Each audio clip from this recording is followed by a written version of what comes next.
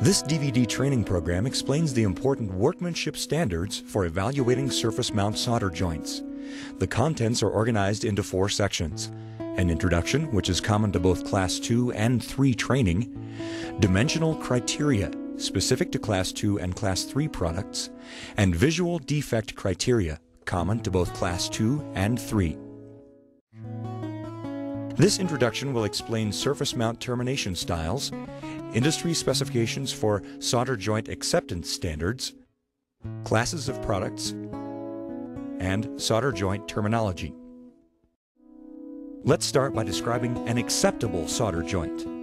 We'll be specifying minimum and maximum dimensions for all the various sizes and shapes of the solder fillet. Solder joints that fall outside of these limits will be considered a defect. We'll be discussing what that means in a moment.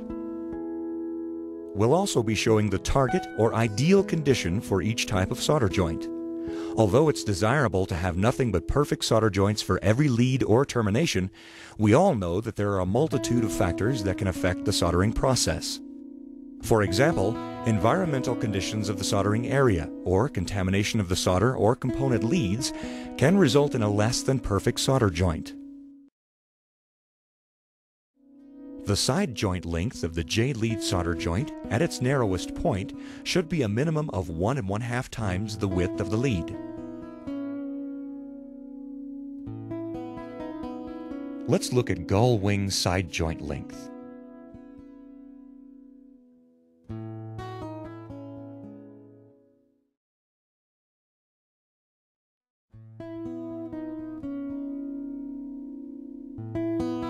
Now that you've been introduced to the concept of acceptance requirements, product classes, and soldering terminology, let's examine the acceptance criteria for Class 3 through-hole solder joints.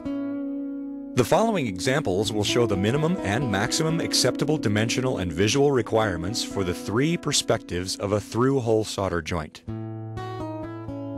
the component side, the plated through-hole or barrel, and the solder side. Let's start by looking at the component side.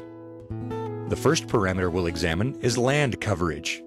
The target solder connection will have a properly wetted fillet that covers 100% of the land and feathers out to a thin edge over the land area.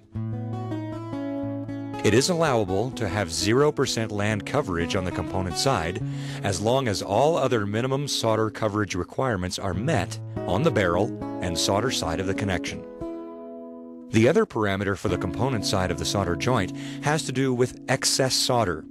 The maximum acceptable condition allows the solder to extend up into the lead bend area as long as it doesn't contact the component body. Here's what it looks like when the solder actually touches the component. Now let's examine the acceptance requirements for the barrel of the solder joint. The first requirement we'll examine is the vertical fill of solder inside the plated through hole. To evaluate this condition, you must look at the solder joint from both the component and the solder sides. While we've seen that the ideal or target connection has a slightly concave, cone-shaped fillet that rises from the outer edge of the land to the component lead, the solder joints you see every day may not always live up to this ideal. One common variation of the fillet's shape is a slight dip into the through hole before the fillet rises onto the lead. This condition is especially common on the component side of the board, as gravity can cause the solder to sag slightly into the hole as it solidifies. As long as the solder joint meets all the other requirements for acceptance, some amount of solder depression is allowed. A maximum total of 25% solder depression on either the component or solder side is permitted. This means that a minimum of 3/4 of the barrel must be filled with solder. The other parameter for the barrel portion of the solder joint is the wetting of the lead and barrel. Circumferential wetting defines how far around the lead and barrel wall the solder wets or bonds properly. The minimum requirement calls for 3/4 or 270 degrees of circumferential wetting present on the component side of the lead and barrel.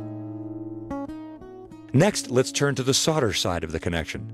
There are 3 acceptable criteria. The first is the wetting of the lead, land, and barrel.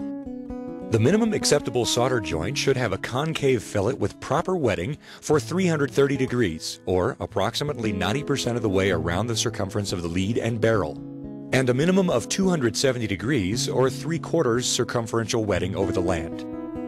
The second requirement for the solder side is contact angle. The ideal solder fillet will form a contact angle of 90 degrees or less. A contact angle of greater than 90 degrees is acceptable when the cause is the quantity of solder extending over the land. The solder joint is considered rejectable when the fillet is convex and the contact angle is greater than 90 degrees, but solder does not extend over the land. Another rejectable condition is when the solder clumps on the surface of the connection. Notice there is no feathered edge apparent and the contact angle is irregular. Our last parameter for the solder side is lead visibility. The minimum requirement occurs when the fillet is slightly convex with good wetting and the lead is not visible due to excess solder. You need to make sure you can see the lead in the barrel from the component side of the connection. This condition is called a process indicator, meaning the cause of the condition should be corrected in the soldering process.